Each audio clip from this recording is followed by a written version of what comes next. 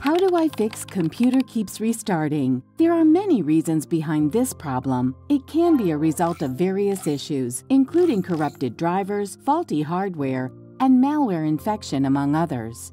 For a manual solution, you should disable the automatic restart, delete bad registry files, update your drivers, scan for viruses or malware, checking hardware issues.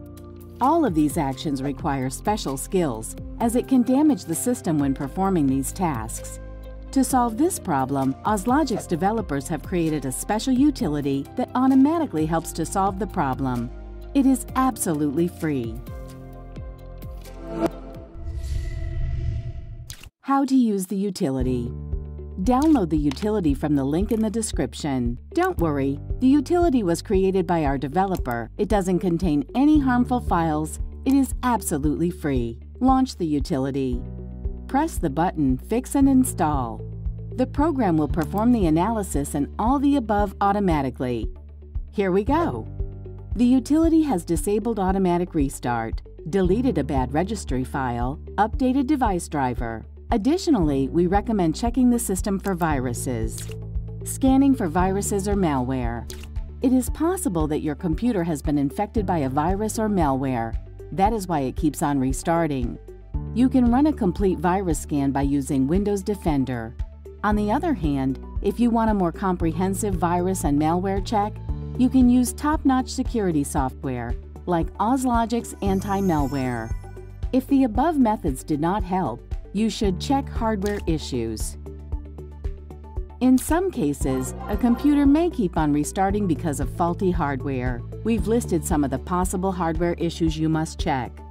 RAM. The problem may come from your random access memory, or RAM. Check the RAM and the condition of the slot. Remove the RAM from the slot and carefully clean them both. Insert back the RAM, then check if this fixes the problem. CPU. Overheating may also get your computer stuck in a reboot loop. As such, you have to check if your CPU is working properly. It would be best to remove the dust from your CPU, ensuring that the fan and its surrounding areas are clean. External devices. Unplug all your external devices. After that, turn on your computer and check if it is not in a reboot loop anymore. If your unit is now properly functioning, then there must be something wrong with one of your external devices. You can identify exactly which it is by plugging them back one at a time. Make sure you restart your computer after every device to determine which causes the issue.